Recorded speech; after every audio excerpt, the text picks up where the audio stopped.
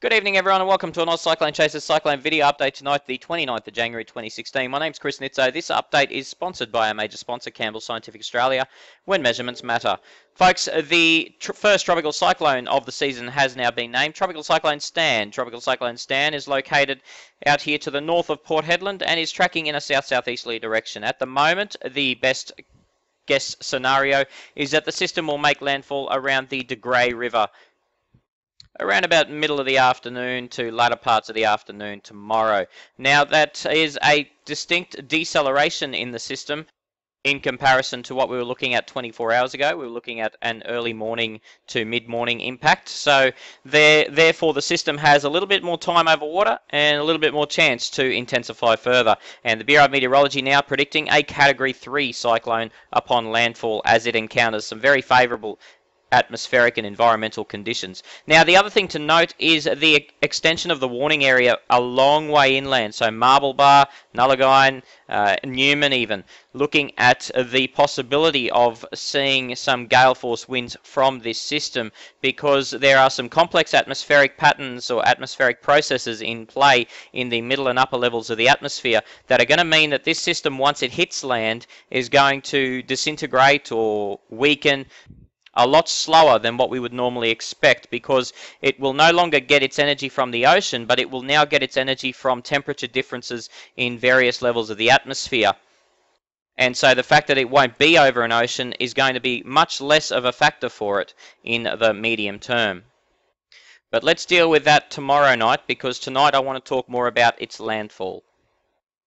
Looking at the system on the Oz Cyclone Chasers Weather Centre here, we can see the system is attached to a trough line to the south, and it's also creating scattered to widespread showers and thunderstorms right across the western Kimberley, eastern Pilbara and even the central Pilbara. The western Pilbara missing out on a lot of this activity as it's just west of that trough line. The cyclone itself, you can definitely see the central convection has intensified or increased over the past 12 to 18 hours. We can see that best on colour enhanced imagery, and the colour enhanced imagery shows this grey colouring here, which is showing us really high and cold cloud tops associated with very strong convection with the system. Now we would only expect those cloud tops and those thunderstorms to get stronger and stronger overnight as we enter what will be known, or what we know as, the diurnal maximum for convection over water. That means that it's the best time for tropical thunderstorms to grow strong overnight in or over the oceans.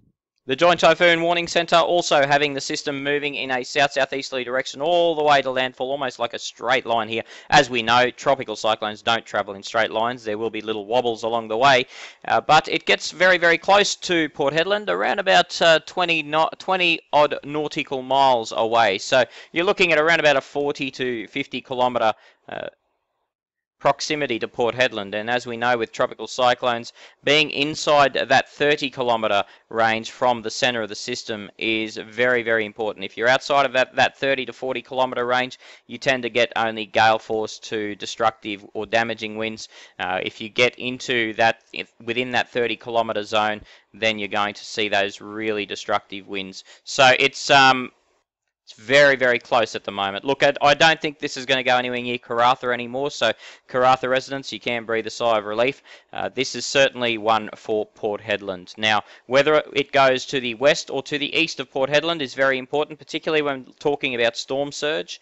If it's to the west of Port Hedland, then we're going to see winds coming in off the ocean, driving that ocean up. If it's going to move to the east of Port Hedland, then we're going to see winds off the land, so the ocean won't have a chance to drive up onto the land until after the system passes, and then after the system passes we might see the potential for a slightly higher than normal tide. But for the moment at least, the threat is too close to call when it comes to storm surge because the error margins are so fine. The key thing to look at here is wind shear, and you can see where the eye is. That's the system, or rather it used to lie where the eye was. It now lies where this little red circle is. Now the system is currently undergoing moderate levels of vertical shear. The shear is going to decrease as the system approaches land. So you can see here it drops below 20 knots. 20 knots is around about the magical mark. Above that, tropical cyclones tend to struggle to intensify. Below that, they tend to thrive. And so that 20 knot mark is around about the magic marker when it comes to cyclone intensity forecasting. And you can see here it passes below the magic marker on its approach to the Pilbara coastline, and so we would expect to see some fairly rapid intensification here in this section, this last 12 hours or so before landfall. The key component of the latest tropical cyclone advice from the Bureau is that they have now included this area of very destructive winds with gusts to 170 kilometres per hour, possible near the cyclone centre as it makes landfall Saturday afternoon or evening. That so far has not been the case, so this is very new and it's only in the last update, or rather last two updates that we've seen that. So we have got yellow alerts out for a lot of places, and not only just on the coast, we're also looking at places inland as well on those yellow alerts. And probably by the next update, maybe even by the time you're reading this or watching this, I should say, you might have already gone to red alert. Alrighty, let's take a look at some of the computer model ensemble guidance here. Now, the computer models have been terrible at intensity forecasts, but they have been very, very good at direction and track forecasts. So we're going to stick with them on the direction and track side of things. We're probably going to discount them for the intensity side of things. Now, we can see that the outlying system here has, the outlying version of the UK Met model has the system crossing around Port Hedland. The outlying eastwardmost outlier has it crossing around Wallal. The Canadian CMC2 is pretty adamant on this just east of Port Hedland crossing. However, once again, we have outliers of the CMC tracking it even west of Port Hedland there, and once again, almost as far east as Bidyadanga. So there is still a fair error margin there on the CMC. But look, in general, the CMC is not considered one of the more accurate global computer models when it comes to cyclone forecasting. That's why we tend to get such widespread and occasionally crazy outliers. One time I remember a cyclone this close to land and the CMC had it moving out here to the west. So it does pose some crazy solutions.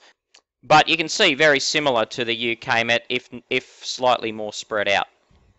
The gold standard in computer model forecasting for tropical cyclones is the European ensemble, and the European ensemble overall has it crossing right over the top of the De Grey River catchment, or the De Grey River mouth, and then pushing in a south-southeasterly direction. But once again, you see there's a couple of crazy outliers out here towards Wim Creek, and another couple of crazy outliers to the south here of Bidyadanga, around that Wallal region. So there is still a fair error margin. However, we can start to hone in on this zone here as being the most likely to see this cyclone crossing. And at this stage, Port Hedland seems to be around about the western edge of the mainstream model guidance.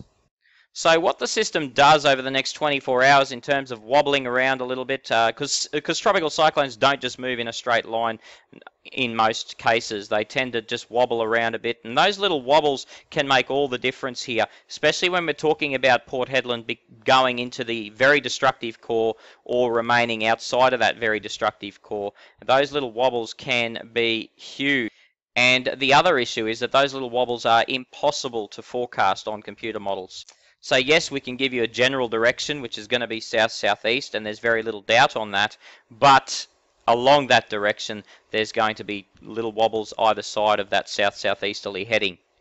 The system, once it makes landfall, will accelerate, and you can see each one of these color codes is for a 24-hour period. So you can see the black is until 10 a.m. tomorrow, and then the red is until 10 a.m. on Sunday, and then the green is until 10 a.m. on Monday. So you can see that it really does get a move on here between Sunday and Monday. You can see that green shading extending a lot longer than, say, the black and to a lesser extent the red shading. And then it continues on south-southeast through the southeastern parts of WA. Now look, it probably won't be a cyclone here. It would have transitioned into an extratropical system, but that doesn't mean it's still not going to give a fair amount of rainfall and strong winds in its vicinity. The GFS Ensemble 2 is predicting that crossing right over the top of the Grey River area, and the outlying models predicting west of Port Hedland all the way out to Wallal. And once again, the mainstream models here are predicting about Port Hedland as far west as the system travels, and about as far east as Pardue. So it's starting to get very tightly packed in here. The more likely track forecasts are these ones in here. The less likely track forecasts are these ones out here. I just want to highlight here about that fact that I was talking about the intensification just before the system makes landfall. Now, this is a very clear example of what I'm talking about here, that the system here, you know, is reasonably intense, but you can see this purple shading just starting as the system approaches the coast, and bang, it really explodes upon landfall. And this is what the Bureau are talking about, this rapid intensification on approach to the coast as it goes through, as I showed you those wind shear charts, goes through that really low levels of shear, and the system just bombs out as it makes landfall. So very, very dangerous situation there, especially if it does make landfall over the top of Port Hedland, because things may get nasty very, very quickly. So it may be, you know, you may be getting 80 to 100 km/h winds, and bam, it's just going to hit very suddenly. And believe it or not, it may even hit you just after the system crosses the coast. The worst of it anyway. This might be able to highlight slightly better what I'm trying to say. As we go to 5 AM tomorrow, we can see that the system is generally tracking in a south-southeasterly direction. As we move on to about 11 AM tomorrow, we can see the system beginning to intensify, shown by these darker shadings of colouring, which shows us 35 to 40. These are knots. These are sustained wind speeds. And you can see here Port Hedland just on the western edge of that strong wind. As we go to 5 PM tomorrow evening, we can see that the system has made landfall, but it's actually just on the northern side here where we see that enhanced wind. So you can see here that we haven't been seeing too much in terms of bad winds here, but as soon as the system makes landfall is when we see these winds jump up to about 40 to 45 knots, and then a couple of hours even after landfall, look at this, we're getting 50 knot winds, sustained winds at 50 knots, punching all the way through from about Port, or just to the east of Port Hedland, all the way through to Pardue. And so it's actually not until the system crosses the coast that we see the worst of the conditions, and that's certainly not normal. And not only that, but we actually see some of the heaviest rainfall once the system has either is crossing or has crossed the coast already. So you can see here Port Hedland receiving its heaviest rainfall after the system has made landfall. So this could be one of those systems where you might be on red alert, and you might need to stay on red alert for a little while after it actually crosses. So you won't be getting the all clear as soon as the system has made landfall, because as I say, it's expected to maintain some intensity, and the worst of it is expected to be after or as it crosses the coast.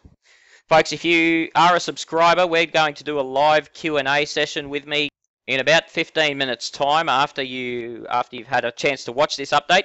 So what we're going to do is you're going to need to go into the pop-up chat room, click on that, type in your question, and I will show you live some answers, or my best version of your answers. Some answers I may not be able to get for you, but for what I can do, at least from the meteorological side of things, I will try and get you some answers to your questions. So if you're a subscriber, check that out as soon as you've had a look at this broadcast.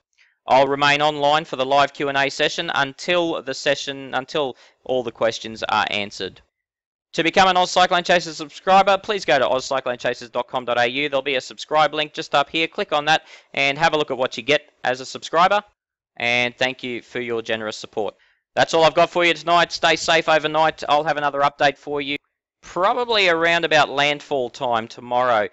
I'll try and bring it up a little bit earlier as the system's making landfall, or just before. Subscribers will have an update for you in the morning, along with another live Q&A session.